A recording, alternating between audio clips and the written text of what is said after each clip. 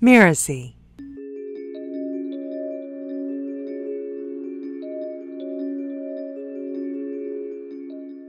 The reason I study beliefs is because I understand beliefs to be the infrastructure of the human mind. And so old beliefs get pushed down also into the subconscious mind. So when you start exploring the subconscious mind, you find all this stuff that's there that never got dealt with in life. Hello, and welcome to Consciousness Explored. I'm your host, Melissa Deal. In this podcast, we explore the expansion of consciousness, how it shapes our behavior and transforms our lives. On today's episode, we'll have Goodman, who has been called a subconscious pattern detective, a belief therapist, a healer of the psyche, a teacher of change agents, a coach of coaches, and his favorite, I think, an evocateur, one who evokes the best in others. He's a professional certified coach and CEO of the Clear Beliefs Institute, dedicated to awakening, healing, and enlightening humanity. Lion is the creator of the Clear Beliefs method of trauma-informed therapeutic coaching, which we will hear more about later in the show. I'm talking with him today about changing beliefs, resolving childhood conflicts, and of course, what it all has to do with consciousness.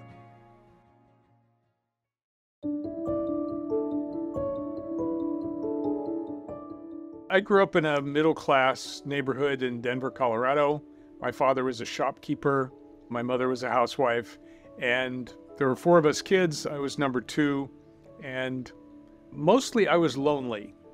I didn't understand it, but I felt isolated and alone most of the time in my life. I didn't feel like I belonged anywhere, including to my family. I felt like an outsider. And that caused me to become an observer of other people, especially the other kids. I was looking at them, trying to figure out, why do they do what they do? How do they do what they do? How are they so comfortable being themselves when I'm so uncomfortable being myself?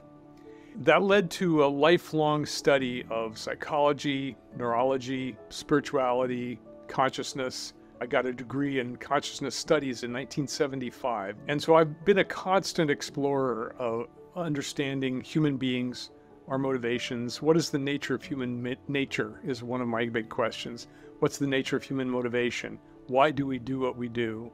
And how can we change it? Because obviously we have to do better. I became a kind of a rebel. That was my way of gaining power because I felt so out of place that if I was a rebel, at least I had other people to rebel with. I also became a photographer, and I was head photographer of our high school yearbook. And it was very comfortable for me to be behind a camera observing, right? That whole thing about observing others. It was a good match for my personality.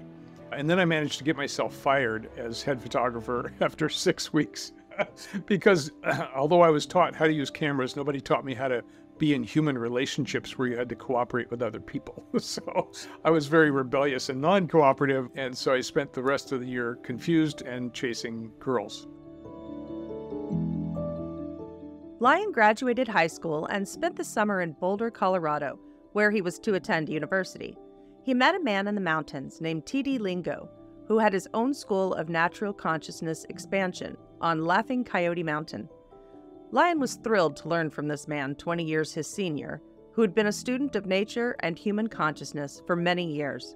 Studying with T.D. Lingo, Lion learned how to expand his own consciousness through natural means like meditation and psychodrama. He went on to attend university studying history, languages, and philosophy, but he was hungry to know more about consciousness, a subject not taught in universities at that time. However, Lion talked the university into allowing him to pursue a degree in consciousness studies, and he became the first to graduate with such a degree. I was kind of confused at first. I was interested in people, but I was also interested in history and philosophy and languages, and so I studied everything I could about everything I could because I was hungry for knowledge and understanding. Lingo taught me that everything was relevant to me, that if I was studying history, I was studying the history of me. If I was studying anatomy, I was studying my own anatomy. If I was studying psychology, I was studying my own psychology. So that made everything relevant by simply applying it to myself. I'm studying myself in everything I learn. When I was 12 years old, my dad handed me a book and said, "Here, this might interest you." And he walked away. And it was a book called Many Mansions, and it was about Edgar Cayce's life readings. his readings about past lives. And I read it, and I finally closed the book. I said, oh yeah, I remember that. And so there was this memory of that's how karma worked. That's how multiple lives worked. So that began my study of psychic phenomenon and the brain. I was interested in it really from my early teenage years. At the age of 26, Lyon found himself unable to find a career fit for his degree in consciousness studies, so he became a sort of traveling hippie salesman, selling jewelry and gift items. One day, while driving through the Mojave Desert, Lyon made a decision that would change his life forever and lead to one of the most unique near-death experiences I've ever heard. I stopped to help a man whose car had broken down in the Mojave Desert, and he ended up traveling with me for 3 days. I grew to trust him. I was sending him on errands with a van and, go get it gassed up or washed up and move some boxes around. So I'd kind of taken him under my wing and he was a companion on the road. And then on the third night, he pulled out a gun and shot me in the head 4 times. There was absolutely nothing that indicated that was something he had in mind. I learned later that he had actually had it in mind from the very beginning, that he had pulled out the gun a number of times over the 3 days to shoot me and kill me, but he couldn't. And when I asked why, he said, because you kept being nice to me. Why were you so nice to me? The first thing that I saw, I was in the back of the van moving things around, kind of crouched between cabinets. He was in the front of the van. And I heard this explosion and felt something hit me in the head. And I thought maybe the gas stove had exploded. And I looked up to my left, the gas stove was intact. And then I looked toward the front of the van, and there he was with a gun pointed at me from the front seat. And I realized he had shot me. So that was my first indication that I had been shot. Now, I didn't know what happened. I was not knocked out or anything. It turns out that first bullet glanced off my skull. And at first I thought he was warning me, like he was going to take my stuff. And at that point, I said, it's all yours. Like, take it all. Take my van, take my stuff, leave me naked outside. That's fine. Like, I had no attachment to anything that I was holding on to at that moment, as long as I could live. And then he shot again. And I realized he wasn't warning me, he was going to kill me. I was in a position where I couldn't move. I was a sitting duck. He was 12 feet away. I understood physics. I knew that I was going to die. The second bullet missed me by a fraction of an inch. But I realized, okay, if I'm going to die, I want to die well. I don't want to die angry or upset. I want to die in peace. Because I had studied death and dying along with everything else I had studied in psychology and spirituality.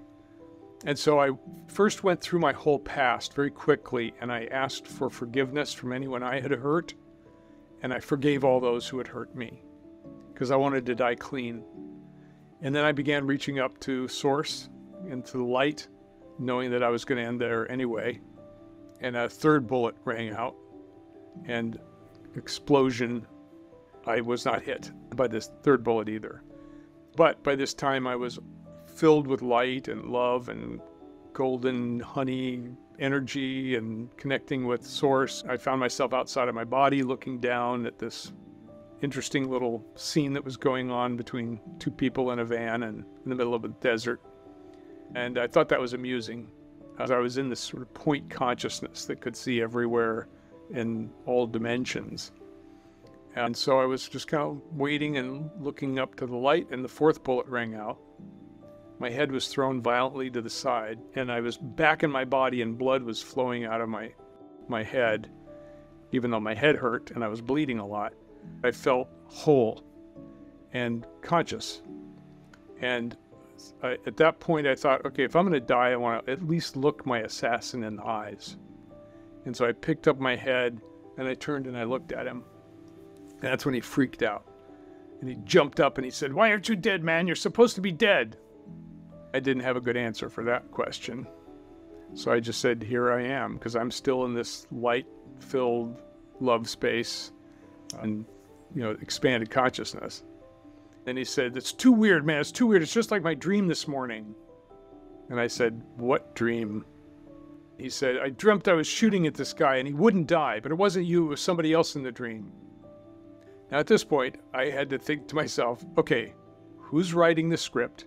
How did I get into this movie? And I don't remember signing a contract. It's like, this is just very strange. And so I thought, well, if I can keep him talking, maybe he won't shoot me again. And so I tried to talk to him, and he kept saying, "Shut up, man, just shut up."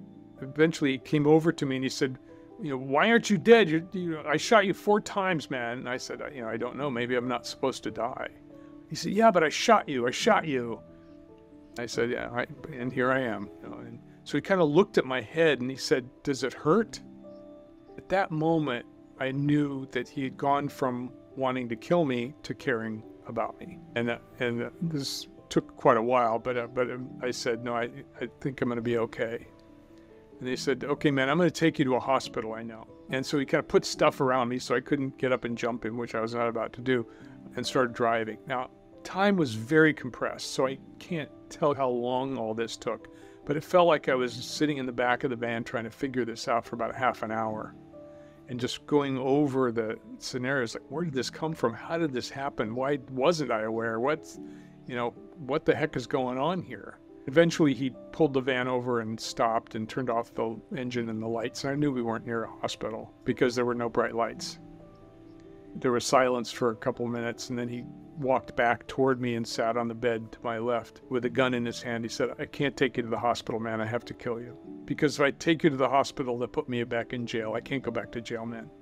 Now I realize not only is this a crazy person with a gun, it's a crazy ex-con with a gun. Okay, so that kind of elevated the seriousness of the situation. So I thought, okay, just keep him talking. And part of what was going on is that I was caring about him. I was in this space of light and love, and he was included in it. And so there was no separation between us. And I just stayed completely relaxed. Because one of the things that I heard when it first happened, I heard a very clear voice said, "Stay awake and keep breathing." And so that's what I did throughout the whole incident.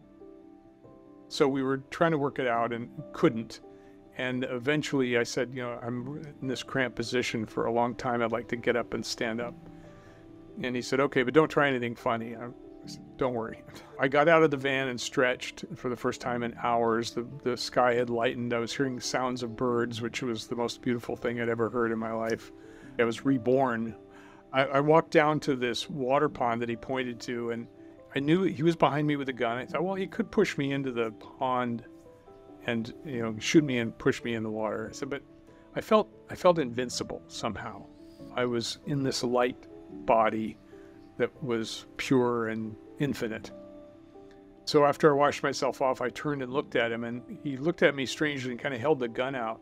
And he said, "What would you do if I handed you this gun?" And I said, "I'd throw it in the water there." "You wouldn't shoot me? You wouldn't try to kill me?" I said, "No, why would I do that? I have my life and you have your life." And he looked at me really strangely and said, "Man, you are the weirdest person I've ever met." We went back to the van, tried to figure out a way to let each other go, and eventually we came to an agreement. And that agreement was that I would let him go, and he would let me go, and I would not turn him in, and he would never do anything like that again. And we shook on it. Drove to a place that he knew, got out of the van, and we shook hands, and he gave me another quizzical look, and I said goodbye and drove myself to the hospital, where the ER doc said, "You're a lucky man, 2 bullets bounced off your skull." I knew I wasn't lucky, I was blessed. Wow, that's an amazing story. Thank you for sharing it with all of us in such detail. Let me ask you something. When you think you're dying and you're forgiving others and you're forgiving yourself, going through all that and preparing to meet your maker, that's a really powerful moment. There's so much power in forgiveness for our own conscious expansion and for healing. So I wonder if you could maybe talk about that kind of forgiveness and why it's so important for healing, and really why we can't fully heal without getting through that part. I'd like to expand the question to include karma. Like, what is karma? Yeah. Karma is basically undigested food of the human experience. Experiences that did not get resolved. Because every experience wants to be experienced fully. Every feeling wants to be felt fully. But we have lots of ways of not feeling our feelings and not experiencing our experiences. We can distract with something else, or we can suppress it, or we can bark at somebody else instead of actually experiencing our feelings. So everything that we don't fully experience or feel directly gets shoved down into a sort of a holding bucket, waiting for it to be processed. We do some processing at night in our dreams, but most of that undigested material never gets processed. And so it begins to carry weight, and it's a weight on our shoulders or a weight in our body, or it causes us to react certain ways because it's old programming that never got resolved. And the reason I study beliefs is because I understand beliefs to be the infrastructure of the human mind. And so old beliefs get pushed down also into the subconscious mind. So when you start exploring the subconscious mind, you find all this stuff that's there that never got dealt with in life. Our childhood traumas, our wounds, experiences that were awful for us. We might not have been getting beaten, but they still were traumatic for us. So this is all undigested material that has to be dealt with. Otherwise, it serves as a weight on our awareness and prevents us from moving forward and being the glorious beings that we are. So karma is just past life stuff like that. It's like, oh, I killed somebody in my past life, but I never forgave myself. So I carry that guilt or shame with me. And so we have, not just from this life, all those experiences that are undigested and unfinished, but also past life material. So it can be a very big load on awareness. And when you get free of it, you suddenly have more space, more freedom. You can do things you couldn't do before. You can think thoughts you didn't think before. So forgiveness is part of that cycle, because we have to not only forgive those who have trespassed against us, but we have to forgive ourselves for the trespassing we did toward others. And we forgive for ourselves, not for the other person. We do it to release the weight that we're carrying and the undigested material that's still sitting there. And that creates freedom, and freedom creates new opportunities. So that's why it's so important. Yeah. And you mentioned a lot of expanding awareness with that. And why is healing so central to the ability to expand awareness, to the ability to expand consciousness? Well, let's start with consciousness itself, right? Consciousness and awareness are huge. They're universal, right? But we have our own consciousness and awareness. It's like we're a bubble in the ocean, and we get really attached to this bubble. It's like, hey, I'm really important here. Look how beautiful my bubble is, but your bubble's not quite as big as mine. So we get into all this judgment, but we're really just all part of the same ocean. And so how can we free us in our relationships? Because no matter what you want to create in the world, you need to do it with other people. And if you're hanging on to judgments or criticisms or opinions or uncommunicated communications or harm that you've done, being out of integrity with someone, not keeping your promises, all of those are weights on consciousness. They're like weights hanging off of us. Pretty soon you can't move. You certainly can't be free. So each time we clear a piece of information, a piece of the past, we heal something from the past, we're taking off one of those weights. That is a really, really great way to explain that. I like that a lot. That's perfect. And now we're going to dig into more of kind of what you do.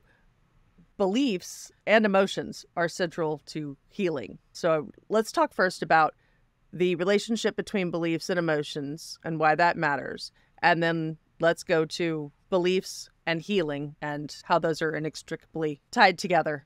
Most think of beliefs as a mental construct, like I believe in Santa Claus, or I believe that there should be less government or more government, right? These are mental ideas or mental constructs that we feel committed to. That's an old definition, and it's only partial. I see beliefs as the fundamental infrastructure of mind itself. When we're first born, we're in this swirl of consciousness. Now, if a child remained in that swirl, they wouldn't be able to function. We only have a few instincts when we're first born. One is the ability to suck, another is the ability to cry when we're uncomfortable, hoping that we get taken care of. And so we construct these structures of the mind by coming to conclusions. For example, when this face comes close to me, I feel comforted and warm. When this face comes close to me, I feel cold and prickly. Now that's a conclusion out of experience. It's not a mental construct. It's an experiential construct. It's multidimensional because it's a full experience, right? So beliefs are actually multidimensional constructs. They're conclusions that we come to from our experience. so we can then use them to survive. That's the bottom line of what beliefs are for. And so we begin constructing the belief about who I am. I'm a child, I'm a kid, I'm an infant, I'm a girl. We're putting together the constructs of self. And later we put together the constructs of personality, how I respond to other people when they do this or do that.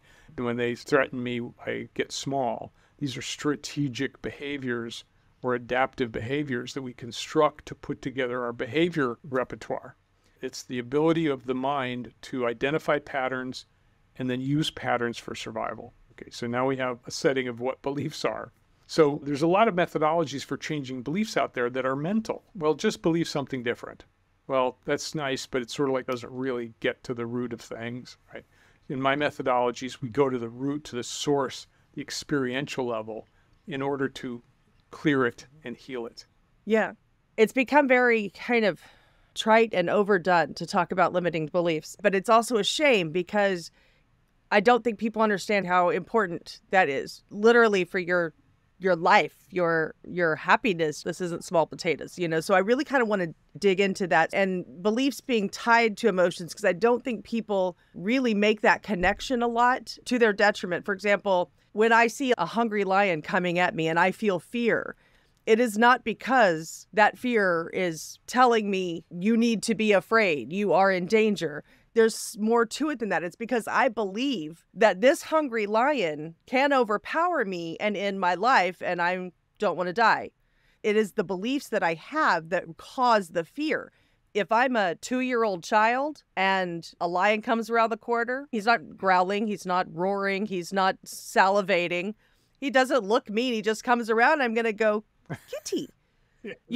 So I really want to dig into that connection between beliefs and emotions and why that matters for limiting beliefs, and not kind of glaze over it with just a general term. Does that make sense? Absolutely. First of all beliefs are limiting. Right. A belief is a way of taking the universe as a whole and squashing it down into a small section of experience that I had that I then think I know and it will serve me to survive. So even the belief that is a cat. Now, that's not a belief that creates much emotion unless you're allergic to cats or you don't like cats, right? But that is a cat is a belief. It's a word that we use to describe the animal. If you got rid of the belief and you experience the cat directly, you'd have this experience of an incredible being, a feline animal that has its own consciousness, its own way of understanding the world, its own interests, its own awareness. And you would have one direct experience of that creature. But as soon as we say that's a cat, we limit it down to a word which is an abstraction of the experience. And now I don't have to pay attention to it. Oh, it's just a cat. Now think all of the words we have in our language. We have 100,000 words. Most people have 50 to 100,000 words in their language. Those are all limitations of the universe. We see through our beliefs. They're like glasses we look at the world through. And so if I believe life is hard, I'm looking through and it's filtering out everything but life is hard. I'm seeing life is hard everywhere. Yeah. I change the filter and now life is joy. That's what I believe. Now I see joy everywhere. So it's just like sunglasses that prevent certain frequencies from coming through. Our beliefs filter, shape, and color our experiences. I'd like to give you and our audience a direct experience of that. Would you like that? Mm-hmm. Yes, absolutely. Great. Close your eyes for a moment. And feel what it feels like to hold this belief. There's something wrong with me. Say it to yourself as if it's 100% true, even though another part of you knows that it isn't. But just feel what it feels like to hold that belief, to be living in that belief. There's something wrong with me. And especially notice your body sensations. So Melissa, what are you noticing in your body when you believe that?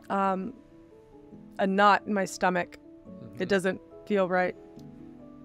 Yeah, keep scanning around your body, see if there's anything else, or may not be. Physically, no. Okay. You can open your eyes. A knot in the stomach is one of many experiences people have when they believe that. Sometimes it's a hunching of the shoulders or collapsing in the center or withdrawing and running away. So whatever each person's experience was, that's what you experience when you believe there's something wrong with me. Okay, so now imagine that there was an outfit of clothes you took on at the clothing store, and now just take it off because it made you feel that way. It's like this. Just let it go. Take it off. Right. And now close your eyes and try a different belief. Feel what it feels like to hold the belief, I am a sacred and worthy being. What are you experiencing? Well, the knot went away and it went up like through my chest. There was an opening, and it went all the way until it got to my face and made me smile. That's lovely. Thank you. Well, you can take that one off or you can leave it on because you get to decide what to believe. Okay. That's a demonstration of the fact that beliefs create our experiences. It's a small demonstration, but you can try it with any belief, especially the emotional ones, and you'll get a direct experience. Let's imagine you're standing in front of a very big roller coaster and it's your turn to get on. Okay. And before you step on, you have these feelings in your body. So just imagine that. What do you notice in your body? Oh, tinglies and butterflies and nerves all throughout my nervous system is just buzzing. Good. Great. And what do you call that emotion? Excitement, anticipation. Great. Okay, good. And what if somebody was afraid? What if they believed that they couldn't handle that experience? What would they feel in their body? Oh, they would definitely call that fear. Being terrified. Yes, that's right. Same sensations, two different words, because the beliefs are different. I can handle this, or I can't handle this. So there's an interpretive lens on the direct physical experience. Now, if you were standing there and you just felt those experiences and went, wow, that's some experience, then you could walk onto the roller coaster no matter what was happening there. And that's true. I do feel the same exact feelings and nervous system feelings when I stand at the edge of something or I'm high up. That's not exciting to me. It's not remotely exciting to me. It's terrifying. I don't know. I'm just terrified of the edge of something or falling off something. Yeah, I have these like falling nightmares. That's how it feels in my body. Yeah. But I define it as very scary. Right. The belief is I could die. So this is just a demonstration that when people talk about emotions or feelings, first of all, they're using an abstraction. They're using an abstract word. When you say I'm anxious, I don't know what you're experiencing. I know what I'm experiencing when I'm anxious, but it could be a completely different body sensation.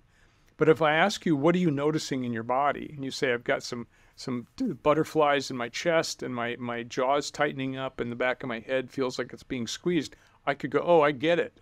I get what you're feeling, right? So body sensations are a place that we focus a lot in the clear beliefs method because it's a way into the subconscious mind. It's a way into direct experience.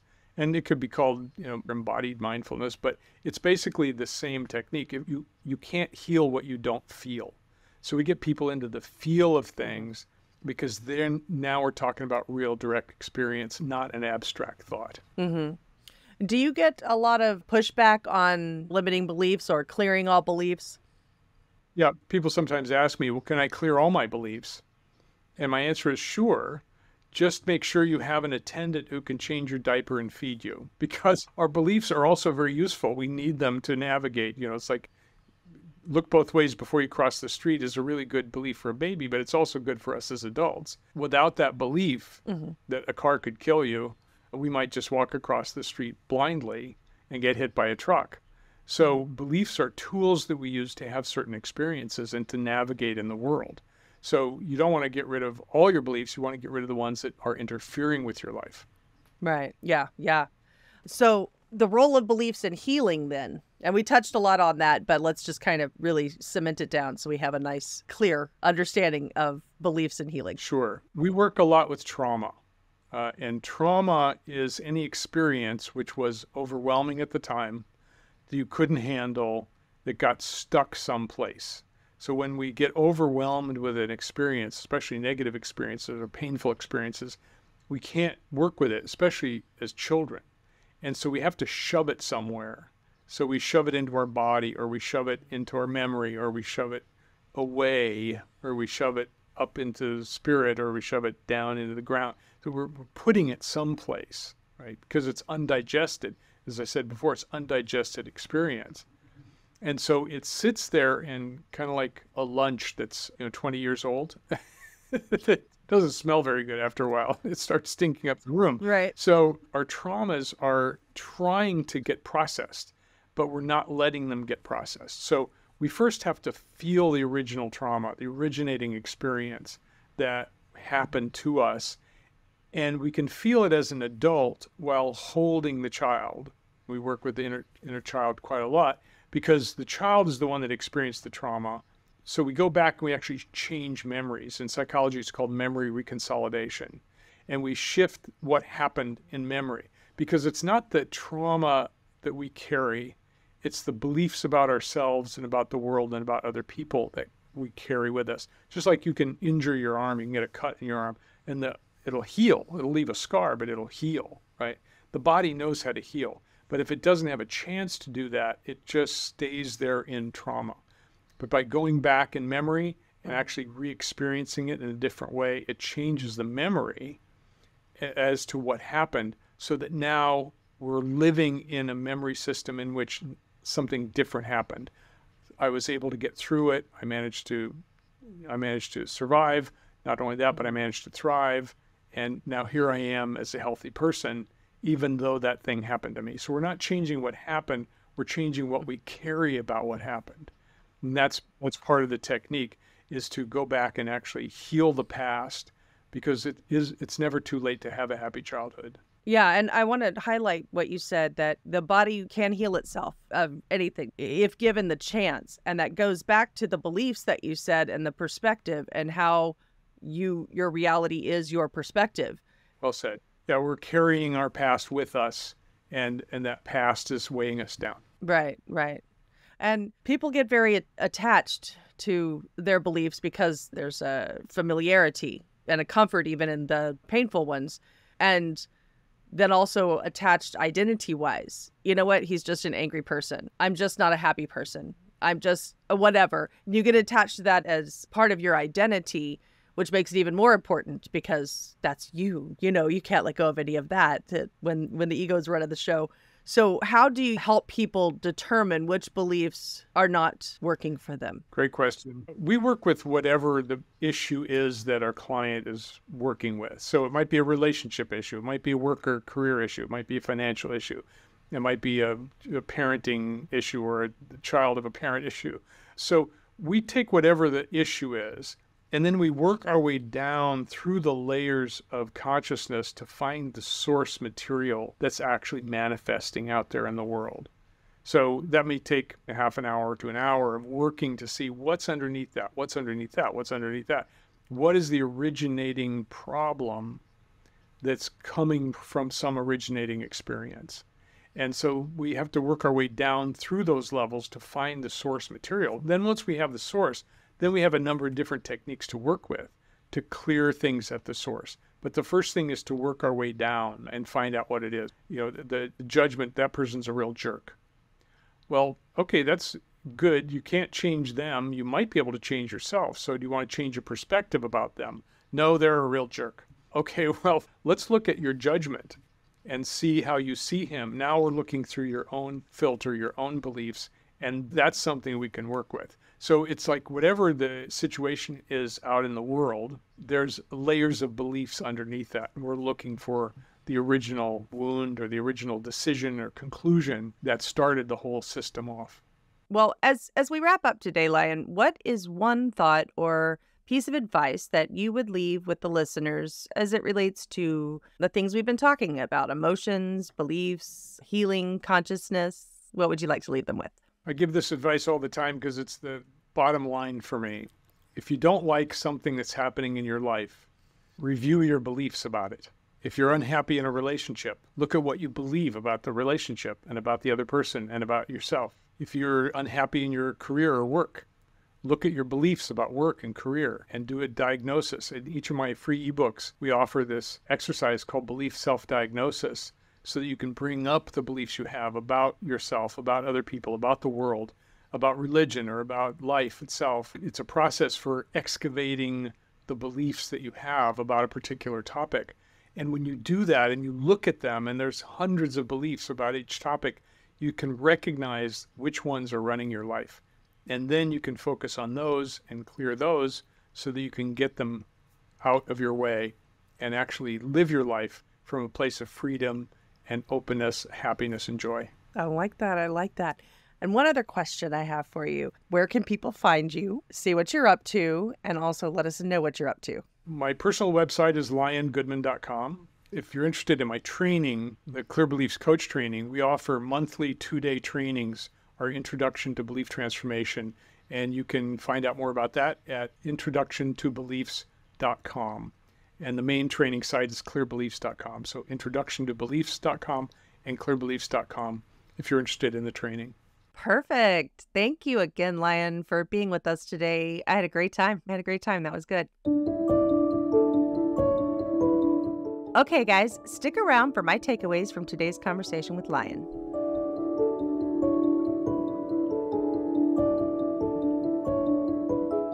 I really enjoyed my time with Lion. That was a terrific experience. And it started me thinking the past few years for me have been all about digging deeper into definitions and beliefs and expanding consciousness, which has been mind-blowing and transformative. And in reflecting on this interview, I realized that my transformation of awareness and healing in the past 5 years had actually surpassed all the work I'd done in the 2 decades prior. And that made me think back to what that initial catalyst was. And it really came down to just a single moment in time, the moment I became aware of my own awareness.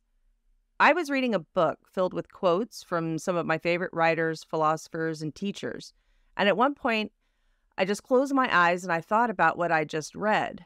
And then it hit me like a bolt of lightning. I can't be the one thinking and also the one aware that I'm thinking at the same time. I was like, hey, there's someone else in here. Who is that? And the only answer I could come up with was that it was me, the rest of me, the me I never knew was there.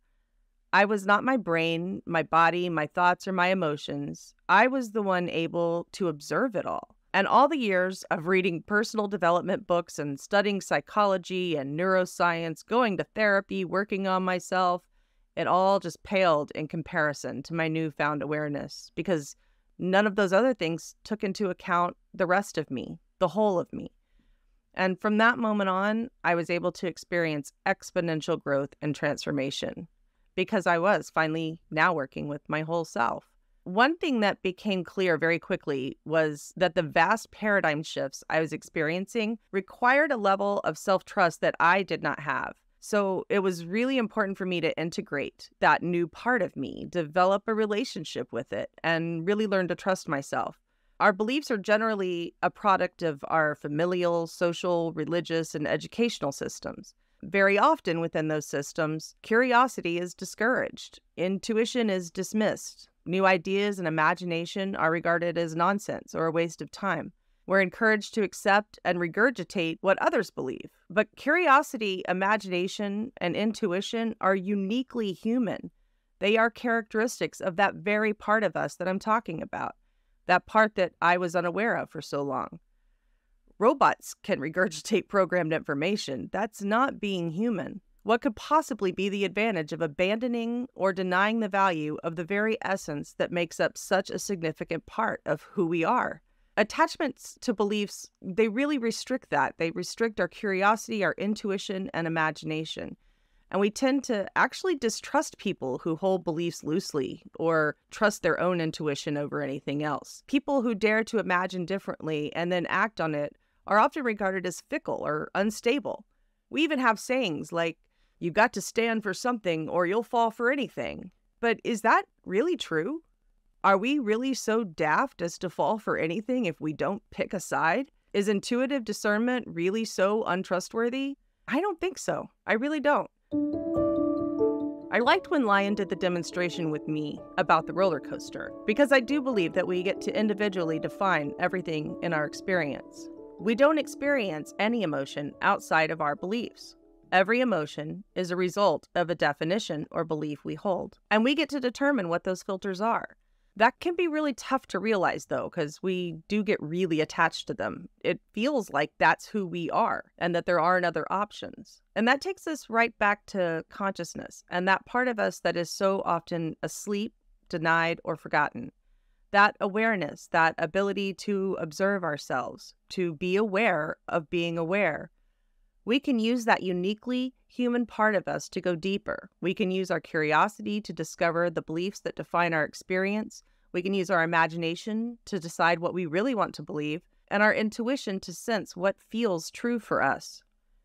I spend a lot of time asking myself questions, and I find that to be super helpful. I often ask, is this belief objectively true? A kind of litmus test for me is whether or not I can find just one example of a belief I have not being true. We often call this an exception to the rule, but really that's just another belief. For me, if there's even one example of my belief not being objectively true, I get super curious and start digging in. Let's use a common belief as an example. Let's say a person believes that it takes money to make money. Because they have that belief, they see lots of evidence to confirm that.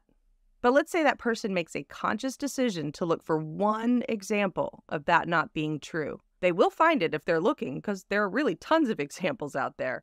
But just one example, coupled with their unique human essence, can change that person's perspective and thus their personal experience. That's the expansion of consciousness.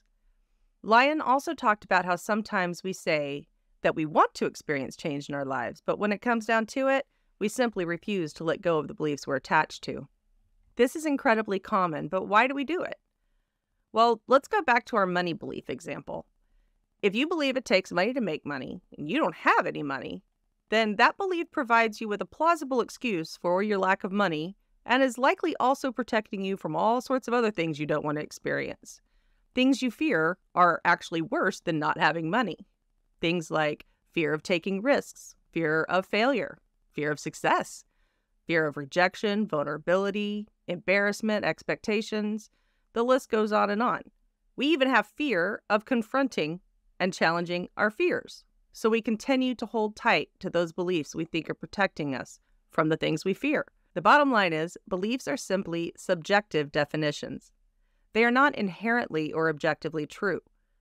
We get to decide what we believe and what we choose to fear.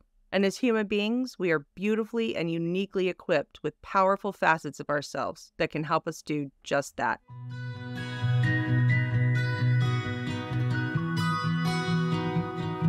Thank you for listening to Consciousness Explored. Consciousness Explored is part of the Mirasee FM podcast network, which also includes such shows as Just Between Coaches and Course Lab. A special thanks to Lyon Goodman for generously sharing his time and perspective with us today. In the show notes, you'll find the links to his personal website, lyongoodman.com, and to his training site, clearbeliefs.com. If you'd like to reach out to me, I'd love to hear from you. My contact information is in the show notes or just below on YouTube. Make sure you don't miss great episodes coming up on Consciousness Explored. Please follow us on Mirasee's YouTube channel or your favorite podcast player. And if you enjoyed the show, please leave us a comment or a starred review. It really is the best way to help us get these ideas to more people. Thanks, and I'll see you next time.